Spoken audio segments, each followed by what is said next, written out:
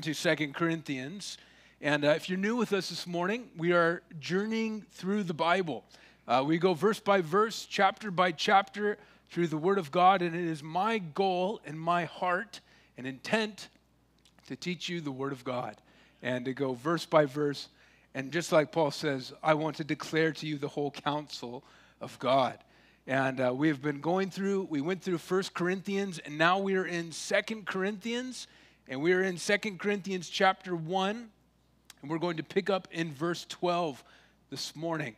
It says, "For our boasting is this, the testimony of our conscience, that we conducted ourselves in the world in simplicity and godly sincerity, not with fleshly wisdom, but by the grace of God, and more abundant toward you. For we are not writing any other things to you than what you read or understand. Now, I trust you will understand even to the end." In other words, Paul's saying, I didn't keep anything from you. I'm not trying to be deceptive and trying to hide things. He says it's all out in the open. Verse 14, he says, "As also you have understood us in part, that we are your boast, as you also are ours, in the day of the Lord Jesus."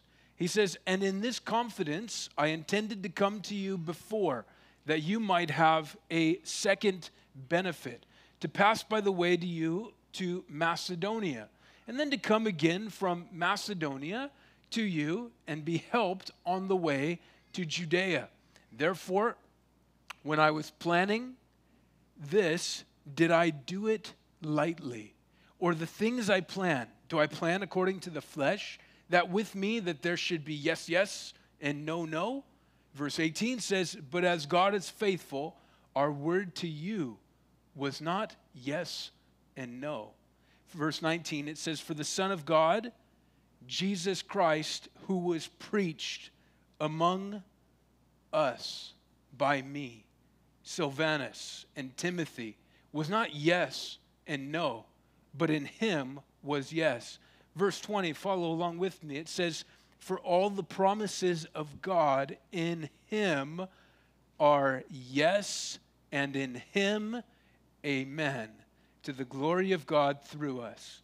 Now he who establishes us with you in Christ has anointed us in God, who has also sealed us and given us the Spirit in our hearts as a guarantee. Moreover, I call God as witness against my soul, that to spare you I came no more to Corinth. Not that we have dominion over your faith, but are fellow workers for your joy. For by faith you stand." Chapter 2, beginning in verse 1, it says, "But I determined this within myself, that I would not come again to you in sorrow. For if I make you sorrowful, then who is he who makes me glad but the one who is made sorrowful by me?" Verse 3, it says, "And I wrote this very thing to you, lest when I come I should have sorrow over those whom I ought to have joy, having confidence in you all, that my joy is the joy of you all." And then lastly, in verse 4, it says, "For out of much affliction and anguish of heart I wrote to you with many tears, not that you should be grieved, but that you might know the love which I have so abundantly for you." Will you pray with me? Father, we thank you, Lord, for your word. And Lord, we pray for those in a similar situation as Paul, Lord, that have been criticized, going through a trial of criticism. Lord God, we pray that this passage would bring comfort to their hearts, Lord. Lord, show us what to do when we are criticized by others. Lord God, we love you. We thank you for your word. And we pray, Lord, that it would dwell richly within us and it would produce fruit. In your name we pray. Amen. Years ago, there was a famous preacher, and perhaps you've heard me speak of him, by the name of Charles Spurgeon. And Charles and Susanna, his wife Spurgeon, had a hobby in which they raised chickens and sold the eggs. And many of the family members would approach Charles and Susanna and try to receive a discount or even free eggs from Charles and Susanna. And over the years, Charles and Susanna never gave their relatives, their family members, a discount on the eggs. And many people labeled him as greedy, stingy in various ways. On one particular occasion, while Miss Spurgeon, Susanna Spurgeon, was selling her eggs at the local marketplace, so the story goes, one of their children came and approached them and asked for some eggs. And Susanna Spurgeon said that their child needed to pay full price for the eggs. Well, at that time, there was a particular woman who was nearby and overheard the conversation, and she went and spread a rumor around town saying that the Spurgeon parents were so cheap they even make their children pay for their own food. Years later, after both the Spurgeon parents, Charles and Susanna Spurgeon, had passed away, it was there that their financials were open, and they looked and they discovered that all the proceeds from the eggs that they were selling went to support two elderly Welsh widows. And it was there that all the criticism that they had received over the years from the misunderstanding that people had about them was realized what was taking place. See, over the years, the Spurgeons were greatly criticized for not giving discounts on their eggs. And because of the misunderstanding, it led to criticism. In this very personal letter, Paul opened his heart to the Corinthians and to us, and he revealed the trials that he was experiencing. And to begin with, he had been severely criticized by some of the people that were in Corinth. When he changed his mind, they said, well, he does not keep his promise. And when Christians misunderstand each other, the wounds can go very deep. And while many a person would have collapsed under the same crisis of criticism, we find the Apostle Paul not collapsing, but triumphing over the circumstances of criticism. And not because he was a mighty apostle, but because of the God he served was bigger than his circumstances. And this morning, we look at several different ways on how the believer handles personal criticism. Notice the first thing that the Apostle Paul tells us in verse 12 is to have a clear conscience when criticism arises. Notice verse 12. He says, "For our boasting is this, the testimony of our conscience." Think about it this way. Perhaps you have been misunderstood in some manner and criticized by that because of that misunderstanding. Oftentimes when we hear the criticism and people were, someone will come to us maybe and they'll say, I don't like the way you did this, or I don't like this about you, or whatever the case may be. And a lot of times what we do is we have our hands folded. Sometimes we sit on our hands to control our hands, and we're, yeah, okay, yeah, and just kind of, we're trying to contain our anger as much as possible. We're just short, all right, you're fine. It's what you want to do. That's okay. And then what we do is after they leave, we'll call all our friends, and we try to establish a posse. Like, can you believe this person said this about me? How dare they? Are you with me on this one? And then person's like, oh yeah, I'm with you. I can't believe it. What we do is we call all our best friends. We try to get a posse on our team. It's like, saddle up the horses. Let's, you try to get everybody on your team. And you notice here, Paul doesn't say, hey, when you brought your criticism to me, he says, I didn't go to James, the church leader in Jerusalem. I didn't go to Peter. I didn't go to the other disciples, the other apostles, and I didn't get everybody on my team. Notice where he said he went. He went to the Lord. He says, I have a clear conscience. And just as David wrote about in the Psalms where David said, search me, O God, know my heart. He says, and see if there be any wicked way in me. See, sometimes when people bring criticism against us, some of the times it's legitimate. And some of the times when we go to the Lord, we have to say, Lord, is this true? Is this actually something that I need to change in my life? Do I need to lay this at the foot of the cross and repent? And there's sometimes we do, but there's other times that it is that the criticism that comes against us is not legitimate, and it's nothing more that is criticism full of condemnation.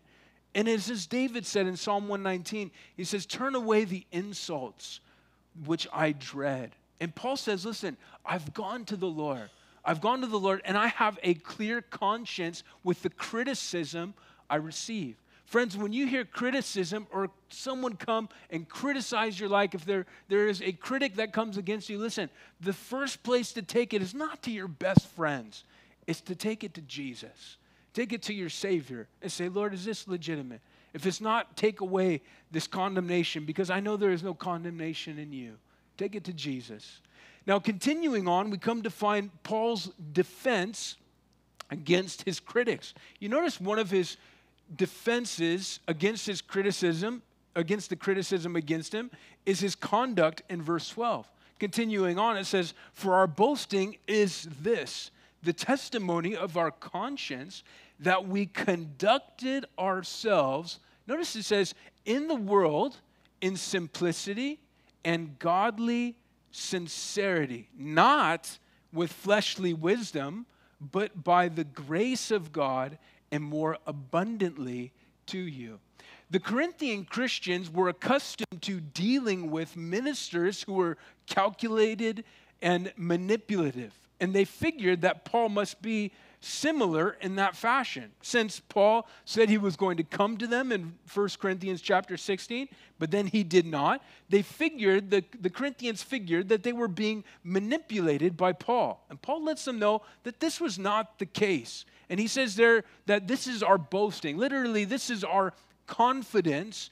And he says, this is my confidence. We didn't conduct ourselves on the basis of fleshly or worldly wisdom, but in simplicity. Some translations may say holiness. And then he goes on and says godly sincerity. Now, if you have studied in your Bible, there are various Greek words that have a deep meaning to them. Highlight that word sincerity. That is a word that means without wax, or judged. Some people translate it as judged under the light of the sun. Because oftentimes of this day, what would take place if you wanted to buy a vessel? You would go to the marketplace, and it was there in the marketplace that they would be selling all these vessels. And how they would create these vessels, they would mold them, and they would take these vessels, the best vessels were the thinnest vessels. They would take them and they would put them in the oven, they would fire them, put them in the kiln, and they would fire them, and then they would harden in the oven, and then they would be ready to sell in the marketplace. What would happen sometimes with the very thin vessels that were more expensive, because they were so thin, they would break while they were under the process of firing or being in the oven, and they would have little cracks in them. And an honest dealer would take those vessels and they would throw them away. And then oftentimes what they would say on their marketplace stand, it would say sincera, or where we get our English word, it was sincere. But the dishonest dealers would go and they would take those vessels that had cracks in them and they would fill it with wax. And then what they would do is they would take it there on a day that, you would go out and they would try to put it under a shaded area. Because if you put it under the sunlight, the heat of the sun would go beat down on that vessel and it would begin to melt away the wax in that vessel. And so what Paul is saying, he says, listen, I've been judged under the light of Jesus Christ. He says, I'm sincere. He says, I'm without wax. And I think oftentimes as a believer, one of the things that is important for us is to have a godly sincerity that is produced from the Word of God. We need the Word of God to produce that within us. And listen, it's no secret. As believers, listen, we're vessels, but listen, we're cracked. We're crackpots, if you will. It wasn't in my notes. Dad jokes. And, and just, we're broken vessels. And what we need, what oftentimes the sinfulness within us tries to fill those cracks with worldly wisdom, hypocrisy, and all these things. But listen, those cracks need to be filled by the blood of Jesus Christ. And they need to be filled with the Word of God. That's what needs to take place. Listen, we don't have time. Jesus is coming.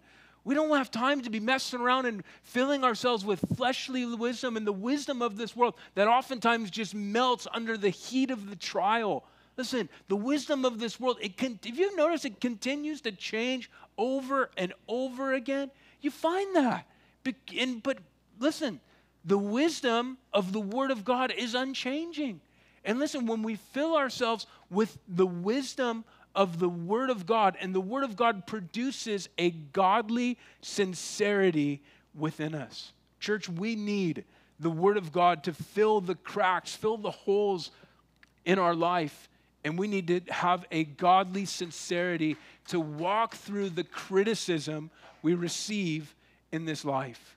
Now, not only was Paul depending on godly sincerity to defend him against criticism, but notice he also reminded them of the work of the Lord. Notice in verse 14, he says, as you also have understood us in part, that we are your boast, as you also are ours. Notice he says, in the day of the Lord Jesus. Now, perhaps you remember when the Apostle Paul came, before the Apostle Paul was the apostle and a pastor, you remember he was a man that breathed threats against the church. And he participated in the first martyr in the early church of Stephen. And he was a man that absolutely detested everything of Jesus Christ. But after the Apostle Paul got saved, it was then that the Lord took a man that persecuted, killed Christians, and he sent him on a missionary journey to plant churches for him. And then when you get there, and when Paul gets there, he stays a year and a half in Corinth. And at one point, he's trying to decide, do I continue on? Do I stay here? And the Lord reminds him, and he says, I have many people in the city. He says, continue on. And it was there that there was the group of Jews that were there in the city. They came, they wanted to take Paul to a Greek court, so to speak. I'm paraphrasing here. You can read about it in the book of Acts. And as they took them there, there's a man by the name of Sosthenes. And he takes Paul and he brings him to the Greek court. And the Greeks are so just annoyed by this that these Jewish people would take Paul's own countrymen would take him to their court, that instead of hearing them, the judge turns his head and they end up beating this man Sosthenes. When Paul writes to the Corinthians and 1 Corinthians, you know who the first person he greets? Sosthenes, the man that took him to court and was beaten there in court. Wouldn't you say that's a genuine work of God? You can't make that stuff up. Like, this is just it's only God can do that. And then God can take a man that persecuted, killed Christians, takes him to plant churches, gets to a spot, is persecuted by that individual, and then that individual gets saved and becomes evidently one of the leaders in the church. It is an act of God. And Paul says, listen, I'm calling on you to remember through all your criticism about me, the genuine work of God that took place. And one of the things that Paul says, listen, what I want to be my boast in the day of the Lord Jesus Christ is the fact that Jesus Christ worked in your life and he worked in my life. In other words, when Jesus returns for the church, when Jesus raptures the church, he says, I want it to be my boast that God worked in your life and he worked in my life. That was Paul's boast. It wasn't about all the things that he accomplished and so forth. In fact, you remember he wrote in 1 Corinthians chapter 3, he says that we're God's fellow workers. And he says, by the grace of God, I have been appointed essentially a master builder, and I laid the foundation of the church, of which is Jesus Christ. And he says that each one's work will become clear, for the day will declare it, because it will be revealed with fire, and the fire will test each one's work. And he says, if anyone's work which was built endures, he will receive a reward. Church, God has given us each a measure of responsibility to build, both in our lives, in our families, in our church. And Paul says that the day of the Lord, in which Jesus returns for the church, will reveal it by fire. And if it's either going to be we'll either determine whether it is a work of the flesh or the work of the Spirit. If it is a work of the flesh, it will be burnt up with fire. But if it is a work of the Spirit, it will be given a reward. And Paul essentially says, listen, when I meet my Savior face to face, when I see Jesus Christ and I bow my knee, he says, I want to be my boast. Not in the things of this world, but in the work of Jesus Christ, and that he saved me. He transformed me. He saved you. He's transforming your life. Listen, I think it's a wonderful thing to hear, when all the various things that are happening about the church, and people ask me, and I meet fellow believers, and they say, well, what's going on in the church? And one of the most exciting things to me, what goes on, is when Jesus saves a life, and he gets a hold of a life, and he snatches them from the pit of hell, and then he transforms their life. He gives them the fruit of the Spirit. He makes them more like himself. He makes them more like Jesus. They begin to grow in patience. They begin to grow in faithfulness and all these different things. Listen, friend, to me, that is the most exciting, when believers dig into their Bibles and they surrender to the Lord and they say, Lord, whatever you want me to do, I'm picking up my cross and I'm following you. And listen, I want it to be my boast. When I stand before Jesus and I see my Savior face to face, I'm going to say, Lord, you worked in my life. It was only because of you that I'm here, and everyone else in our church. That's our boast, friend. Our boast is in Jesus Christ. Amen. Now, as we continue on, we see, Paul says in verse 15, in this confidence, I intended to come to you before, that you might have a second benefit. And he says, to pass by way of you to Macedonia, to come again from Macedonia to you. And it says that he helped, and be helped by you on the way to Judea. Now, Paul did not make plans carelessly or haphazardly. He sought the leading of the Lord. But there were times in Paul's life where he had a hard time determining which way was the Lord leading him. For example, you can look at Acts chapter 16, where Paul was trying to go into one area, and it says that the Holy Spirit, God himself, forbid him. And then there was times where he tried to go another way, and, he just couldn't, the Lord would not allow it.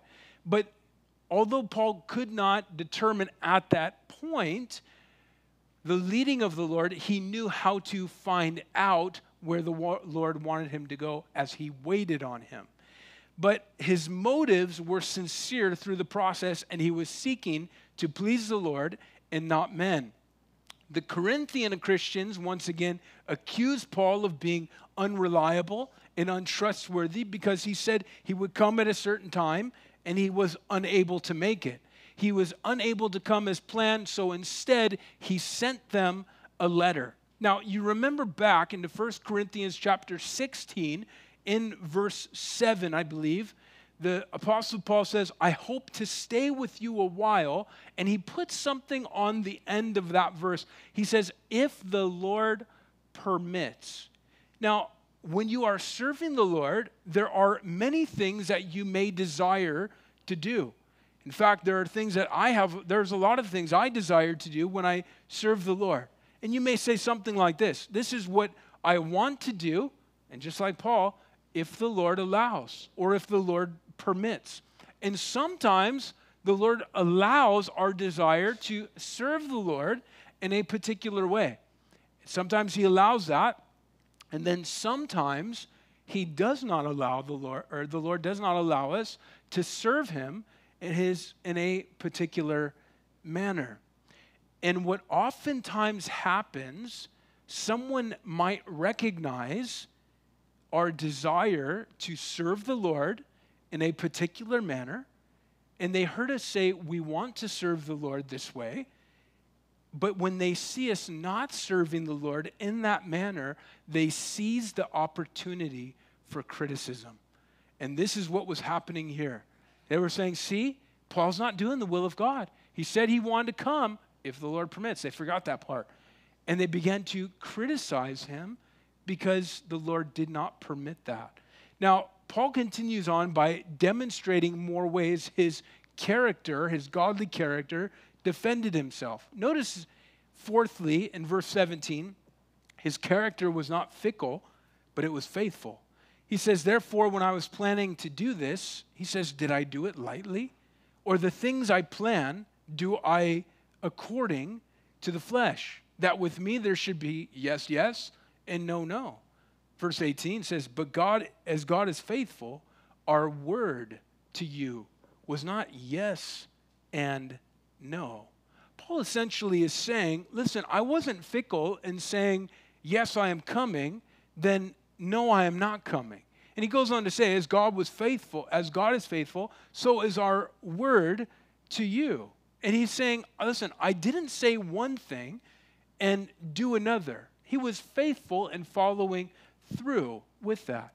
You know, there's times I meet people and, you know, for example, there's times I've met people and I say, you know, hey, why don't you come visit our church? You know, just come. We'd love to invite you.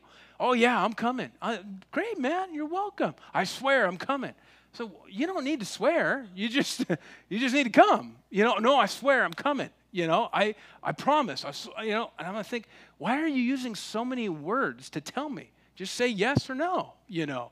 I invited someone the other day to come and visit the church, and they said, oh, you know, I would, but I got this, and then I got that, and my wife has a honey-do list for me, and I just think, you know, a simple yes or a no will do wonders here.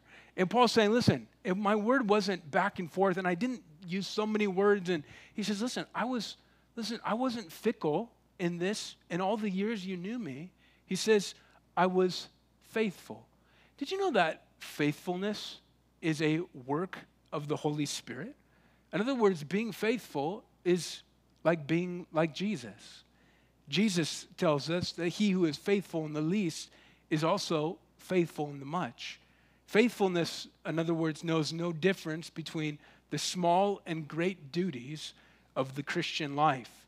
And thus, Christian, it is imperative that we are faithful where God has called us. Now, as we continue on, we also see, fifthly, that in verse 19, Paul's message was unchanging.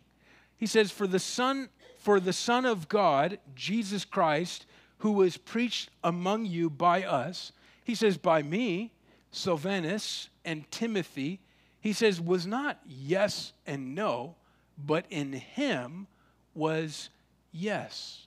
In other words, Paul preached a Jesus who was completely reliable and worthy of trust. And it wouldn't be right for the Apostle Paul to serve such a faithful Savior and be considered so unreliable and untrustworthy, especially since Paul had a Savior who was reliable and trustworthy. And I think Paul alludes to a particular point and an important principle that the message of the gospel should affect the messenger. Friend, when we share the message of the gospel, it's got to change our lives. Listen, we can't go forward and preach about the message of the gospel and tell people they need to repent of their sin and be forgiven if we haven't repented of our sin and been forgiven ourselves. We can't go around telling people, hey, listen, you need to repent, and then live like the rest of the world. God has called us to listen, to apply the gospel message personally to our hearts and be believers that pick up their cross and follow Jesus. Now, as we continue on in verse 20, this is one of my favorite verses. It says, for all the promises of God, in him, please take note of that, in him, in Christ, are yes. And in him, amen, to the glory of God through us. The Apostle Paul here in verse 20 is continuing his point about God being true to his word and mentioning the stability of his divine promises. And he essentially says, listen, when God says yes, he means it. And God is faithful to fulfill all of his promises in Christ. Friend, here's the important principle in this verse. If you are in Christ, listen, the promises from God apply to you. Now, understand this. If you are not in Christ, if you have not trusted in Jesus Christ as your Lord and Savior, the wonderful promises do not apply to you. Now, there are promises that God will make good on if you have never trusted in Jesus Christ. And that promise is there is an eternity separated from God in hell. But there be far more promises that are so wonderful in the Bible that applies to the believer that has trusted in Jesus Christ and that is positionally in Christ. For example, there's one man that said that there are over 3,500 promises from God that apply to the life of the believer. First one, no, I'm just kidding. There's one that is good for, listen, there's one for every day for the next 9.5 years. Listen, the promises of God, listen, the wonderful promises of God, the abundant life, the new life, the eternal life, his love for us will never fail. His comfort in trials, the peace that surpasses all understanding. Listen, he promised to return for us. He promised that he would not leave us as orphans. He promised that he would send us his Holy Spirit. Listen, all these promises apply to you and I because we have trusted in Jesus Christ as our Lord and Savior. So friend, if you are here this morning and you're doubting the promises of God and thinking, man, I don't deserve the promises or whatever the case may be. Listen, Jesus paid the price so that you can have the promises of God and so that you can have eternal life, abundant life, all these different things. You think, I don't know if I deserve. Listen, this verse solidifies it right here. All the promises in him. I love what one man said this way. Let me rephrase it this way. Matthew Henry said, the promises of God are not yea and nay, but they are yes and amen because of Jesus Christ. Amen? Now we continue on in verse 21. It says, Paul recalls the work of the Holy Spirit as evidence that he was not manipulative towards the Corinthians. He says, now he who establishes us with you in Christ and has anointed us in God. Verse 22, who also has sealed us and given us the Spirit in our hearts as a guarantee. The Apostle Paul reminds the Corinthian church that they were established in Christ and sealed by the Holy Spirit and also anointed by God. When you look back at the end of the Gospel of John and the beginning of Acts chapter 1, there is a great illustration that takes place of it. For example, when you look back at, I believe it's John 21, when Jesus appears to the disciples, it says that he breathed on them and said, receive the Holy Spirit. And that is when Jesus sealed them by the Holy Spirit. And that word seal is a wonderful word. I encourage you, go home and do a word study on that word seal. I believe it's the same word that it's used in Ephesians chapter 1 where the Holy Spirit seals us, if I remember correctly. And it speaks of, and can speak of in this day and age, of a engagement ring. And essentially what Paul's saying, it says the Holy Spirit is the engagement ring for the great and holy wedding spoken of in the book of Revelation. The Rome would also put their seal on their cargo, and anybody that tampered with that seal before it reached its final destination was in major trouble. There's a ton of work. I encourage you to go home and do a word study on that, and it is wonderful to see. But Paul says that we were sealed by the Holy Spirit, and then shortly after, Jesus tells the disciples to wait in Acts chapter 1. Listen, you can call it what you want. The anointing, the baptism of the Holy Spirit, the filling of the Spirit, call it what you want. We need it. That's the important principle. And he says to wait for the filling of the Spirit, which produces dunamis, where we get our English word dynamite, and it speaks of power. And that's what Jesus is saying. Understand that Paul's saying, listen, you were sealed salvation. You have salvation because of the Holy Spirit. And then he says you were empowered by the Holy Spirit. In the Old Testament and in the New Testament, whenever there was an anointing, it would speak of someone called to a particular task to serve the Lord, and also the empowerment of that task. And one of the lessons I believe we learned is that in the face of criticism that we receive, God has still anointed us. He still called us to the task and to press through that criticism, and he empowers us to press on through that criticism. Now, as we continue on, verse 23 gives us a little bit more detail on why Paul did not come to Corinth immediately. He says, moreover, I call God as witness against my soul that to spare you, I came no more to Corinth. One of the reasons Paul did not go to Corinth right away was, you remember, due to the condition of the church, the disorder that was taking place, the division, the insubordination, the tolerance of sexual immorality. And Paul had to write a letter full of rebuke and correction to this church. And although there were people that were positive to what Paul had wrote, and they responded positively to that, there were pockets of resistance within the church, and they were rebelling and unwilling to yield, and they were continuing farther down that path of rebellion. In fact, he actually had to write an additional letter that was referred to as the severe letter, in which he wrote to the church. And once he wrote that severe letter, you know what he did? He just waited. He just waited. He waited to see how the Corinthians would respond. And essentially what he says, listen, I wanted to come.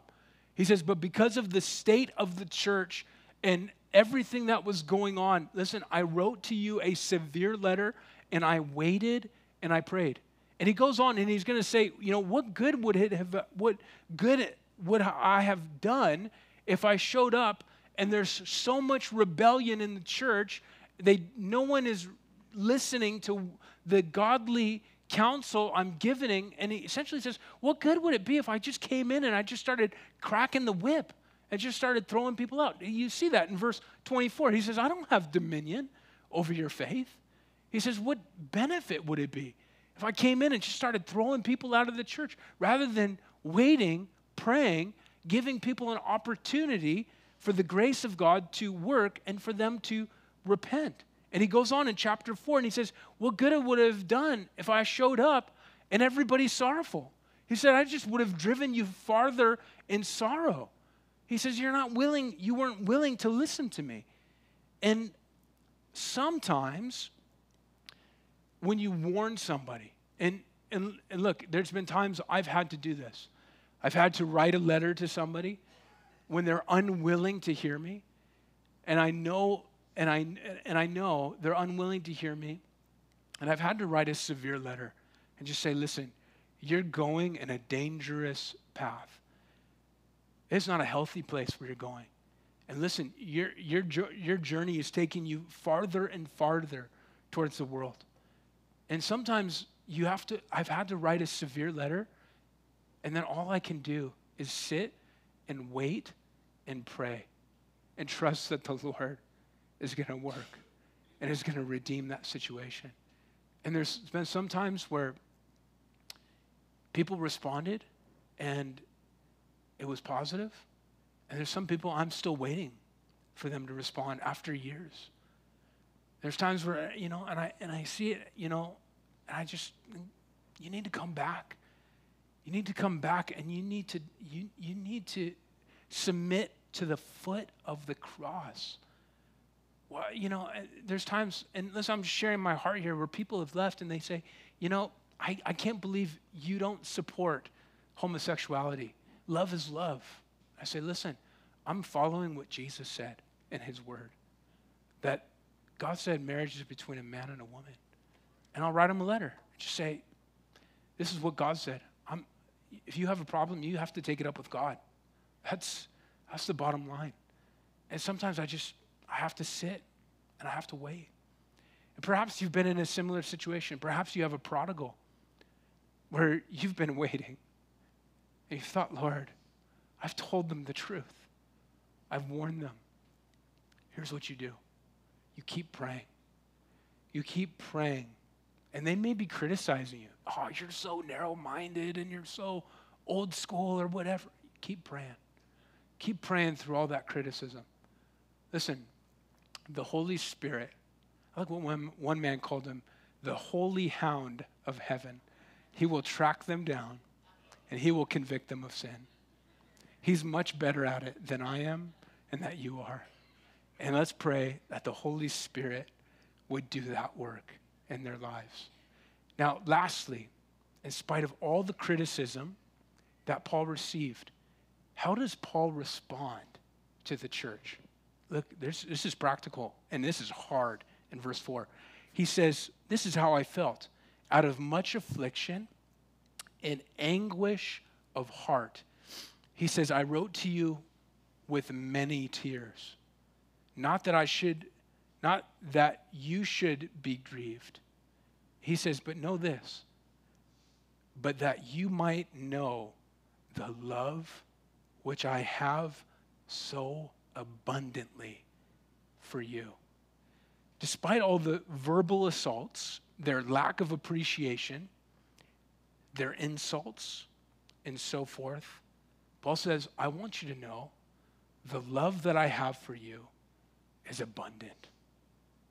You know, the Lord never allows me to teach something without learning it and living it that week.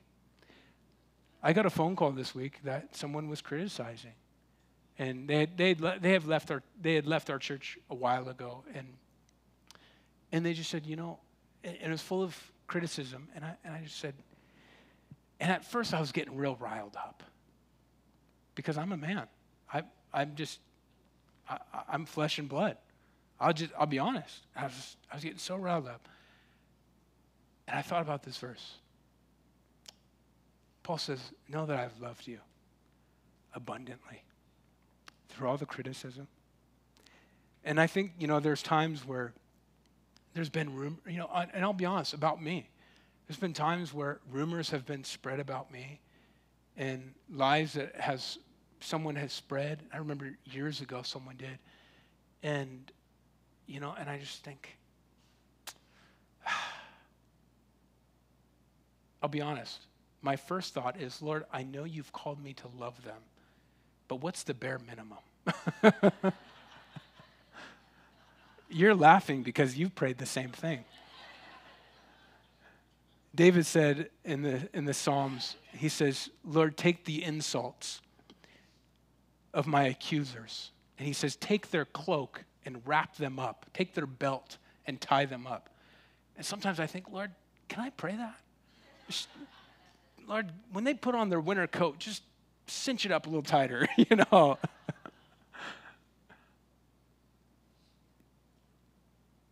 Jesus said in the Sermon on the Mount, listen, the preacher's preaching to himself here. He says, you have heard it said that you shall love your neighbor and hate your enemy. He says, you've heard it said, but I say to you, this is the words of Jesus, love your enemies. Bless those who curse you. Do good to those who hate you. And pray for those who spitefully use you and persecute you, that you may be the sons of your Father in heaven.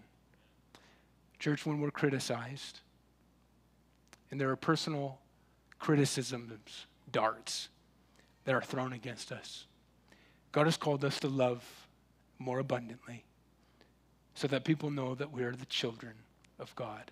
Amen? Father, we thank you, Lord. Lord, we thank you, Lord, as Paul wrote, his boast was in your work in the church. And Lord God, we thank you.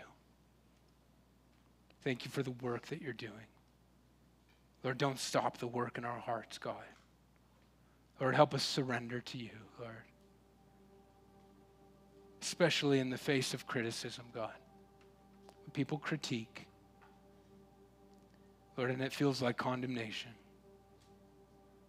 Lord, help us to press on towards the upward call of God. Lord, we pray for anyone here that has faced criticism, Lord, from friends, family, in the workplace, from the enemy. Lord, we pray that you would remove that, God. Help them to take every thought captive, Jesus. Fight the good fight of faith, Lord. We love you, God. We thank you. In your name we pray. Amen. Amen. Would you stand with me?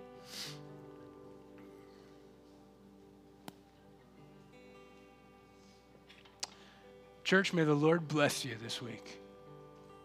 I found oftentimes that while I am studying for a message, the Lord challenges me to live it. After I teach a message, he often challenges the believer to live it. You may face criticism this week. You may hear someone say, man, you Bible thumper or whatever. I'm a Christ follower. You may have people just unwarranted. It'll come up. And listen, come back to this chapter. Look at the things that Paul wrote. Fill yourself with the word of God.